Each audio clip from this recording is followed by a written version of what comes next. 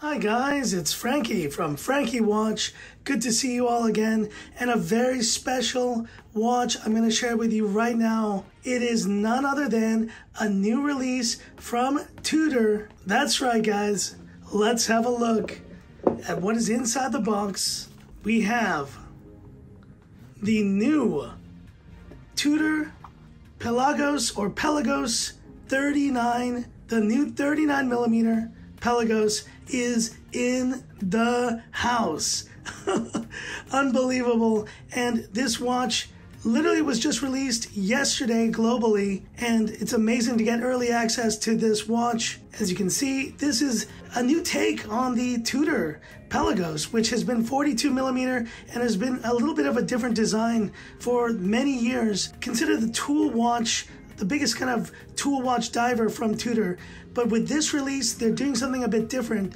They are almost marketing this as a tool watch, but also a lifestyle piece that you can enjoy, that you can wear on the daily, whether you're swimming or you're out in the city, hanging out, almost like an everyday piece. There's many aspects of this watch that I find very interesting, and as you can see, this bezel, it looks stunning. But let's start with the dimensions. So this is a 39mm case, and we have an even thinner profile than the Black Bay 58 at 11.8mm. A very good lug to lug here, well under the typical 50mm you see from the Pelagos, 47mm, and a fully titanium, grade 2 titanium bracelet and case. But what are the things that are different from this Pelagos 39mm that you need to know about? Quite a few things, and if you've used the Pelagos FXD, you will see that they've done something similar with the rehaut on this version. Gone is that kind of much more significant rehaut from the regular Pelagos. And you can also see what's different on the dial. The loom has changed. We now have these loom blocks that look similar to the ones we had on the Black Bay Pro. Let's zoom in there real quick. There you see them. They're just little blocks of loom, ceramic loom, and they look stunning. And there you see also the sunburst finish on the dial. It's very subtle. You won't see it from every angle, but definitely in strong lighting, you will notice it. The other aspect of this that is very different is the bezel. They've done this sunburst, and I gotta say, it's got this very almost sleek, sophisticated look, quite a bit shinier than I expected it to be. For the moment that I initially saw this watch, I thought I was looking at a no-date Submariner. That's kind of the vibe that you get from this piece. And the other thing that we notice, let's zoom in again, is that red Pelagos. That is not something we've seen before, and it evokes, you know, the Sea Dweller with that vintage red printing.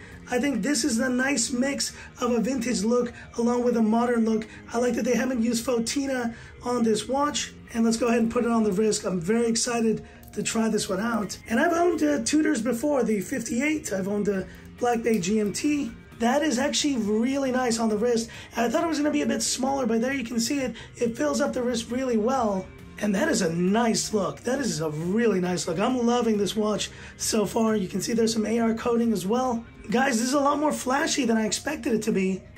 And that's a positive thing because, you know, the Pelagos has always been the tool watch of Tudor, but I think they've done something mixing lifestyle with, you know, the tool watch nature of this family. And I think they've come up with something really neat here that I think a lot of people are gonna love. Now let's have a look at the bracelet, because that is another area where we have some changes. So gone is the Pelagos clasp, you know, the one that would allow for that adjustment, and in its place, we now have the T-fit adjustment system.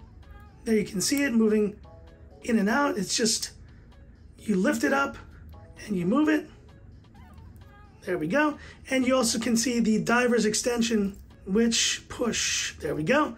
There's the diver's extension on this watch, in case you are actually one of the few who is using this as an actual tool watch.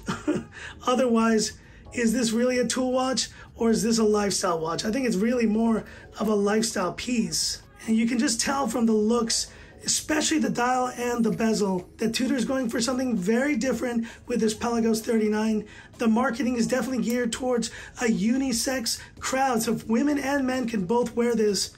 And I gotta say, I think they've nailed it. Now, of course, the movement, we have the very trusty MT5400 which is the same movement you have in the Black Bay 58, 70 hours power reserve, and good anti-magnetism, shock protection. I gotta say, I'm really impressed with this watch. A lot better than I expected, and being a Tudor FXD lover, I thought this would be a little bit too flashy, a little bit too small for my liking, but we have a winner here, guys, with this Tudor Pelagos 39. But hit me up in the comments, guys. What are your thoughts on this Pelagos 39? And oh, one last thing I will show you is the rubber strap that does come included. You do get a complimentary rubber strap with this watch. There you see it. You also even get an extended rubber strap in case you are actually using this with a wetsuit. So you can really change it up, change the whole look of this watch. So that is very exciting, guys. The Tudor Pelagos 39, I think it's a winner, but hit me up in the comments. What are your thoughts on this one? I'd love to hear about it. And that's it for this video. If you liked it, give me that thumbs up. And if you love the content of Frankie Watch, subscribe to the channel, hit that bell icon for future updates. Very cool, guys, and amazing to be able to show this one to you here on day 2 of the release of this Pelagos 39. Stay tuned for more great content here on the channel. And Frankie Watch says, time's up. Have a good one. That is really nice, guys. I think you will be impressed. Oh, yeah.